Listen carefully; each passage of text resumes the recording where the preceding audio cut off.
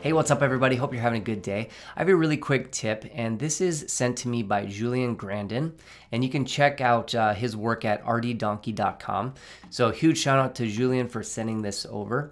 All right, so here's the scenario. You download a model from some random place on the internet, Turbosquid maybe, and it comes in as a 3ds Max file or maybe a FBX, and you drag it into Cinema 4D and it comes in pretty janky. And this happens quite a bit with just randomly sourced models. So you can see that we have some kind of janky geometry here, and this is not a Phong issue. So you can see it even more if we add it to a subdivision surface and we want to get a little bit more resolution here. You can see that it gets really janky. So here's the quick tip. It's really simple, but you just have to be aware that it's here. So we're going to go to our point mode. We'll click on one of these points and then hit Control-A to select all the points, and then right click, and all you have to do is hit optimize. So let me click it up here so you can see better.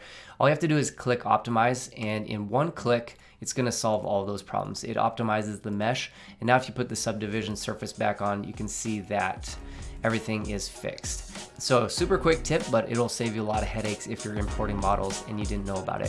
Huge thanks again to Julian for sharing. If you have any great quick tips, email me at jordan@thepixellab.net and I'll share them with the community. All right, thanks for checking out the Pixel Lab. We'll talk to you next time. Ciao.